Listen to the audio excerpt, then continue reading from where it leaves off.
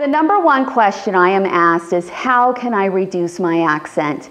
The first step in successful accent reduction is for you to speak your English in the American cultural style. Every cultural group has their own style with how they speak their language. So when somebody learns a second language like English, it's very natural to speak it in the style of your first language.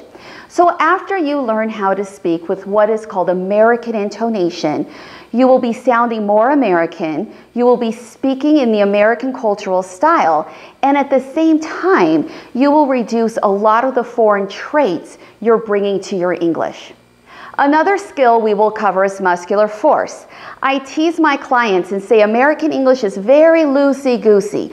Part of that is due to our intonation. So as we speak, we do not apply as much muscular force to English as you probably would in your first language. So as you are learning how to speak with American English, at the same time, we will be reducing that muscular force. I also teach what is called diaphragm breathing, how to speak from a full breath. Many speakers who tend to come from a language where it's more monotone, spoken with more speed, shorter syllable segments, and that muscular force, tend to speak with a very shallow breath. When you learn how to speak your English from a fuller breath, that will also enhance your clarity and make communication much more comfortable. Then we're going to go over those details, the sounds that are missing from your English, such as TH, FV, W, improving R. My clients are very, very successful in learning the consonant sounds that are missing from their English.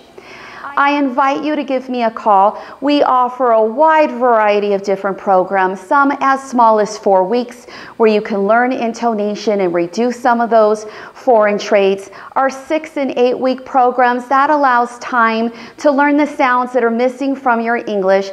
And our full program is 12 weeks long, or 12 hours, where you will learn everything, the intonation, reducing force, the diaphragm breathing. You'll receive training on all the sounds that are missing from your English. Plus, that'll leave some time to rehearse some of the things you do in your workplace, such as do presentations or lead meetings.